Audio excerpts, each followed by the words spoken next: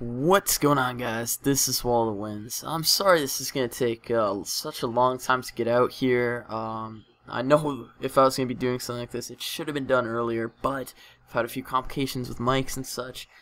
Anyways, it's going to be kind of a breakdown of the Call of Duty Black Ops 2 multiplayer trailer. I said I am late on it, but I'm not going to be doing your regular thing where I point out to you what gun someone's using, what perks they're using, how they're moving, and, you know, saying it as if you're stupid and you can't see what's on the screen.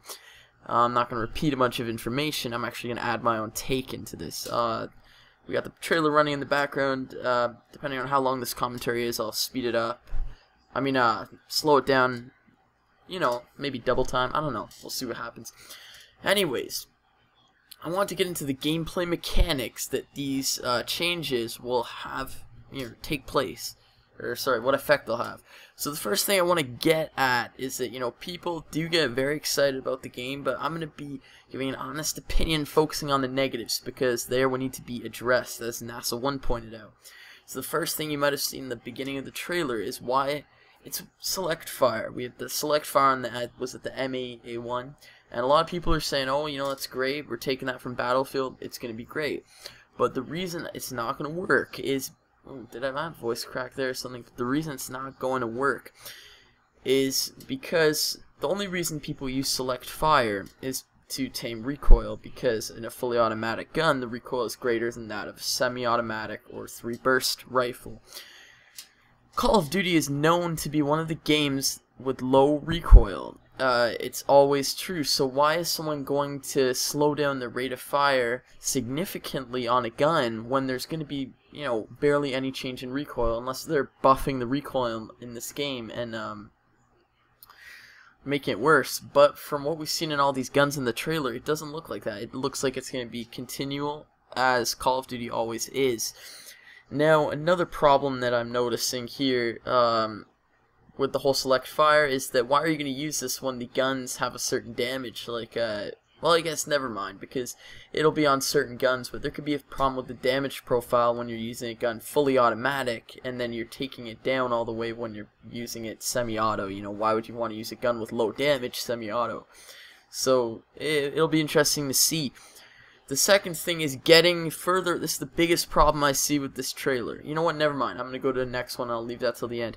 All the useless items, alright? It seems like it's not a big deal, but then when you get later into the game cycle with Modern Warfare 3, and you see everyone using an MP7, an ACR, and a Type 95, when people are only using the silencers and red dot sights, and everyone's using sleight of hand, assassin, the same things. When there's a little variation, it's bad for the game, and it's even worse when you have useless items. I mean, I'm going to count a bunch of things out I see here.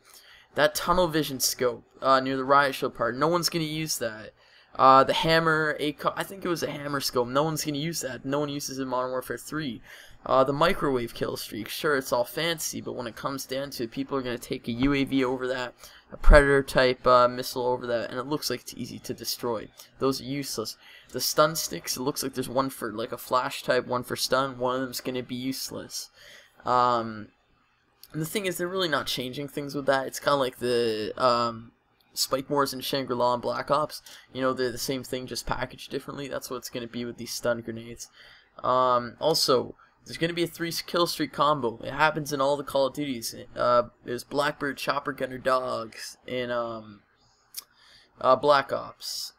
In Modern Warfare 3, for a lot of people, the high kill streak is the Predator missile, Reaper, and Pavlo. Some people do AC-130, but it's pretty common now to be using the Pavlo. So this 3-kill streak combo is going to emerge, and a lot of the high-end kill streaks that they're showing that are going to be so great are just going to dwindle down, and no one's going to use them. Next thing is the anti-camping gun.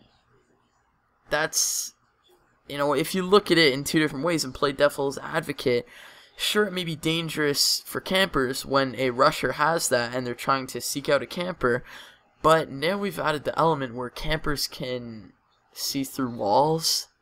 Yeah, you gotta think that one over, Trek. There's gotta be a perk to counter that, and I mean, that's probably going to take away from some of the diversity when you have to use perks to counter things. I really don't like that, because then it becomes a game of you know, perks countering different perks, and it's just silly in my opinion. Now the biggest problem with this trailer by far, it's not going to change. It's been here since Modern Warfare 2, but you really got to be looking at this. It's worse than it ever has been. We're getting further and further away from gun versus gun with all these new kill streaks. You know, in Call of Duty 4, you had the pure gun-on-gun essence, which so many people loved. People would not camp because there was only 3, 5, and 7. Once you get past 7, as a lot of people say, that's when the camping starts. Now we have drones flying around everywhere. We've got these kind of like an AA gun, mobile AA gun. We've got kamikaze fighter jets going in, and it's looking stupid because all of these things prohibit movement. They don't increase movement or increase the flow of movement. They prohibit it because people realize that going out in the open will get them killed, and they revert to camping. It changes the flow, the pace, and the way the game is played. It changes what weapons are used, what perks are used. It mixes up the whole game by doing something like this and making it even worse in terms of all these kill streaks. They really need to strip it back down to the bare bones, but that'll never happen because that's part of what the wow factor is. If you think about how much of that trailer was dedicated to just showing these new kill streaks, you know, it kind of becomes obvious that that's where they hook in a lot of their, you know, a lot of their market, who think that these kill streaks look cool and look awesome. And I mean, maybe that's where Battlefield flops, although they have a different approach of doing this. I'll put one positive in, and that is the mix-up of the point system. Overall, am I happy about the trailer? Not so much. Am I excited? Yeah, because I want to get a new COD instead of Modern Warfare 3. Call of Duty Black Ops, my first and favorite COD. So I do have big hopes for it. We'll see what we can do with this. Anyways, if you like my breakdown, which did not involve just copying a trailer and having no creative input over it or speaking to you guys as if you cannot see what is on your own screen, then, you know, I'd really appreciate it if you left a like or a favorite if you really could, maybe a share. I know I'm going to stop begging for stuff. And anyways, we'll see you next time. This is Waldo Wins. Peace.